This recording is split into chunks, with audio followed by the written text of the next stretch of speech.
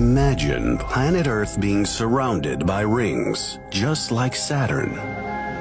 Unlike Saturn's rings, which are made of ice, Earth's hypothetical rings would most likely be made of rocks. These tiny bits of rocks could come from our moon itself, assuming the moon disintegrates into tiny fragments by a celestial event. They could also come from any other moon-sized object that disintegrates in our orbit. The rings could also be made of ice from comets that collapse near Earth's surface.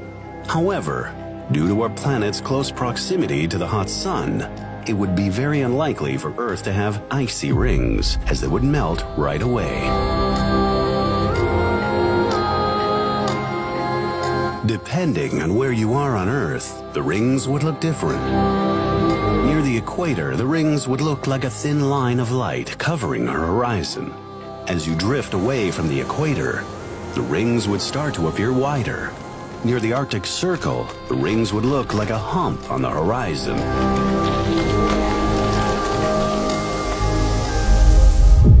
The shadow of the rings would cause disruptions on Earth, leading to more shade in areas where it's supposed to be lit.